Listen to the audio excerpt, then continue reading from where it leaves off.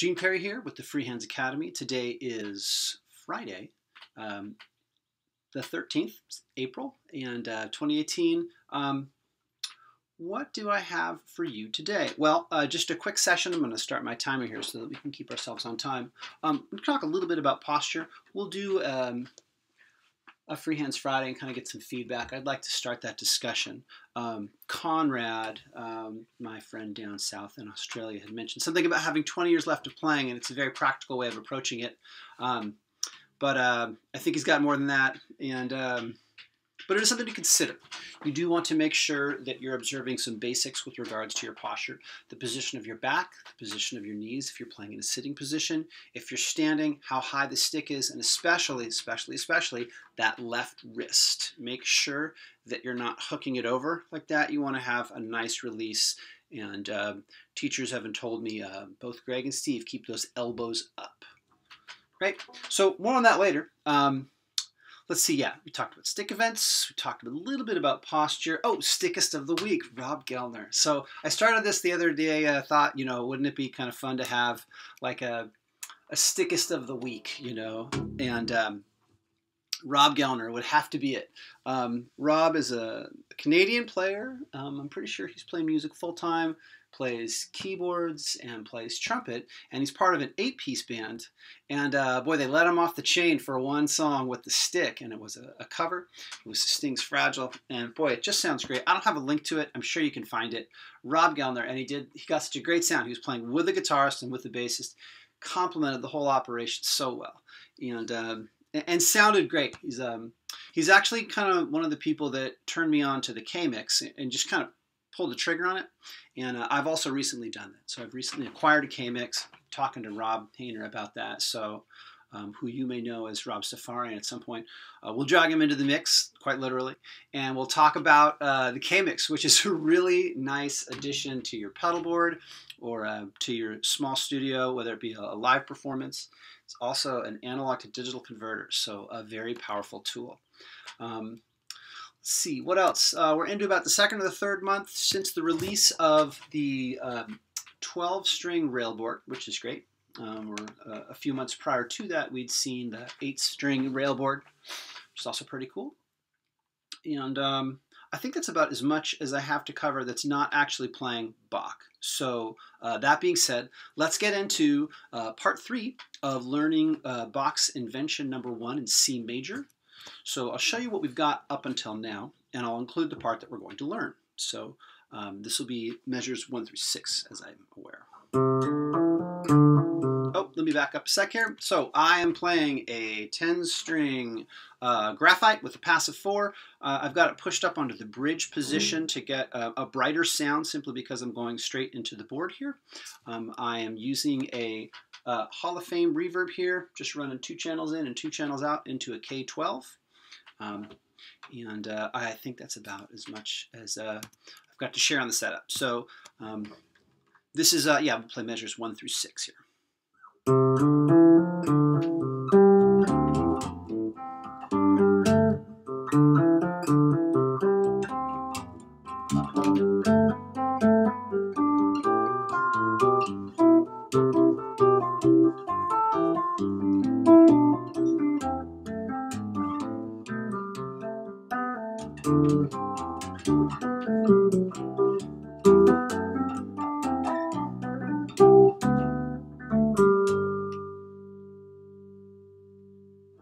All right,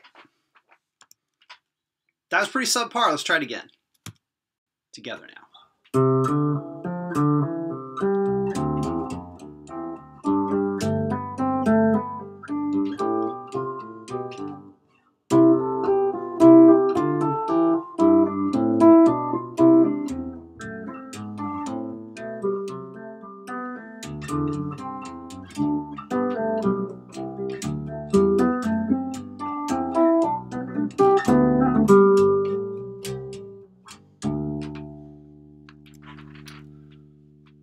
So I'm going to play just the right hand. So the part that we're learning today is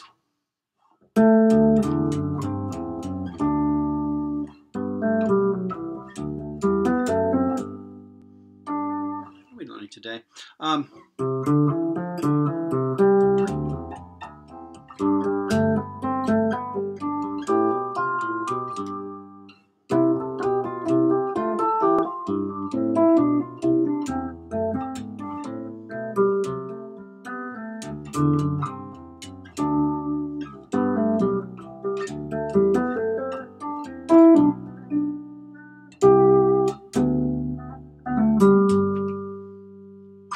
got about 9 minutes to do it. So let's just go ahead and do the remaining 4 measures in this piece.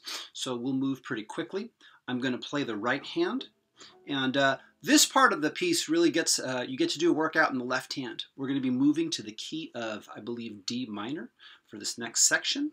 We're going to start here. So he's outlining a 5, which is a D7. So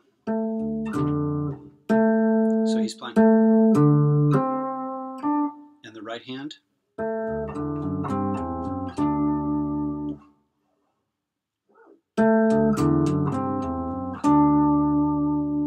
And then, so he's playing this D into an A.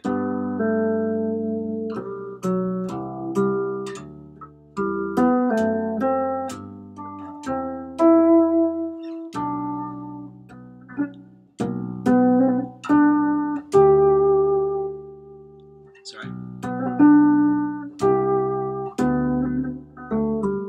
So.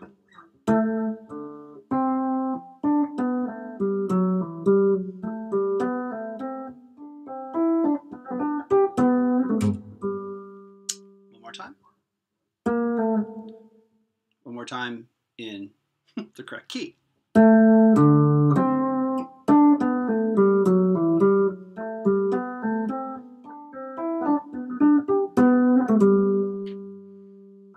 And one final time in the right hand. A, D, C, D, and then you really want to be ready for that position change there, so it's almost better to play it.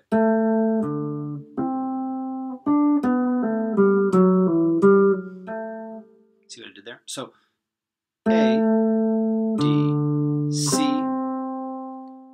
D, B, A, G, F sharp, E, G, F sharp, A, G, B, A, C, B, D, C, E, D.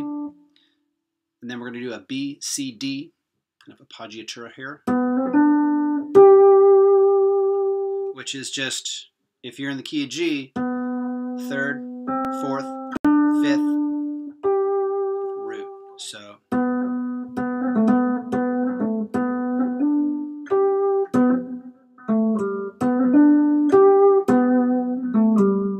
Okay, so we've got that. Let's hear it one last time.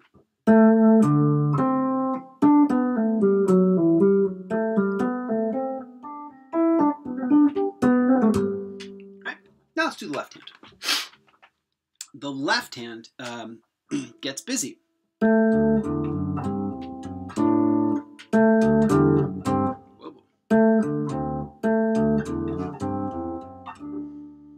So he's playing to start. So you're just doing kind of a D major pentatonic. And then we go to G, which is really kind of what it sounds like he's playing in the key of. And this is going G, B, C, D, B, F sharp, G, E.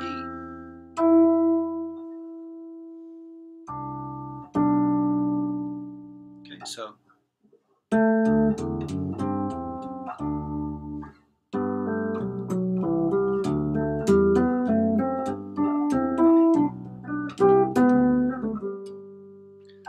Rests on that B there, which is really just the 5 of the 5.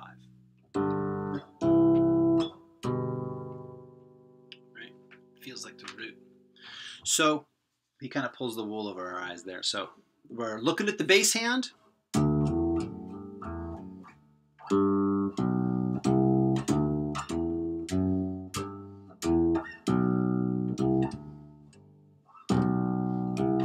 Rest. So let's look at that one more time. In the bass hand, starting at measure 5.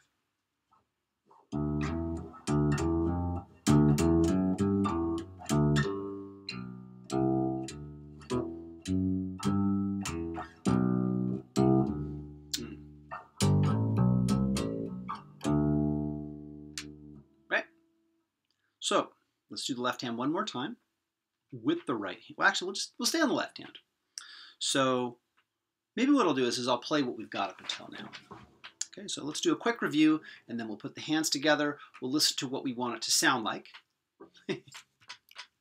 Ideally, right? Ideally, listen to what we want it to sound like. Ideally, and then we'll play the left hand one more time.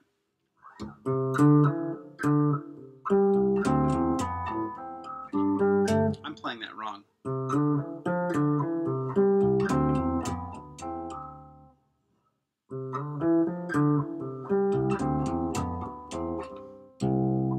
Yeah. Also a little bit out of key here.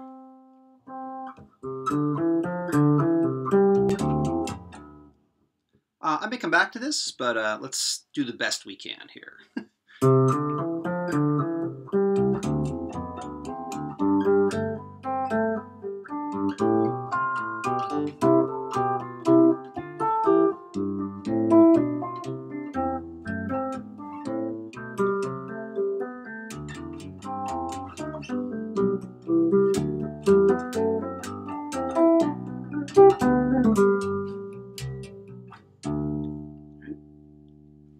So now we'll do that left hand one last time. I'm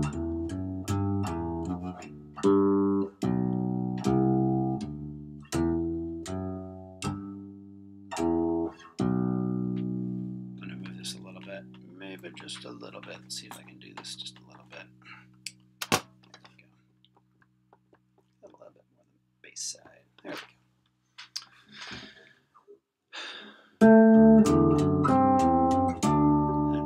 Comes together on the D there, which is nice. It kind of prepares you, right? And the D is really the what? The 5 G. And the G is really the 5 of what? C. So you see what he's doing here? Okay, one more time.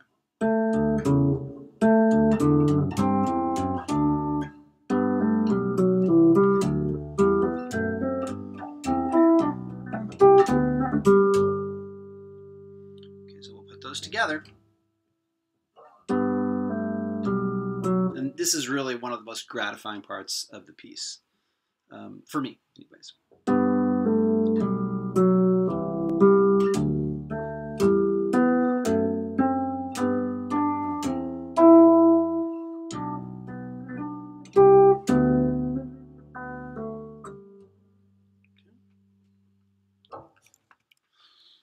So we'll play that one more time through. We've got about another minute and a half to do it, and I think we can do it.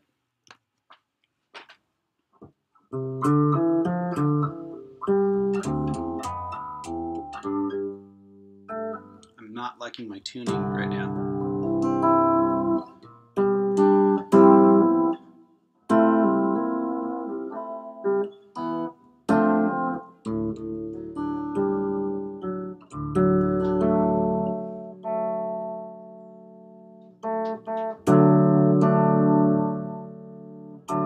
Let's try that.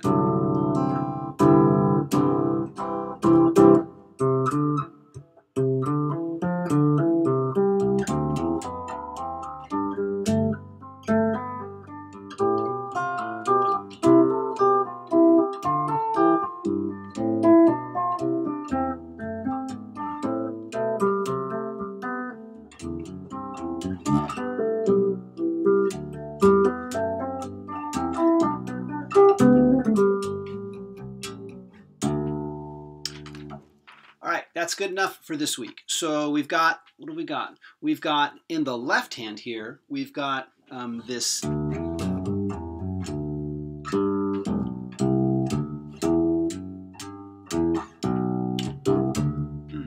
Right?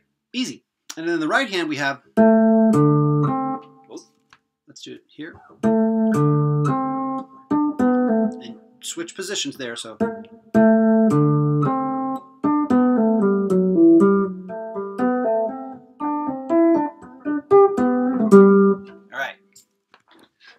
I play that enough times now that you should be able to play too. Okay, so listen, have a great weekend. I'm looking forward to a nice time. I'm finally going to see Black Panther. Long overdue, and And I hope that you get some time to play music this weekend and that you have a great weekend. You deserve it. All right, happy Free Hands Friday. Bye now.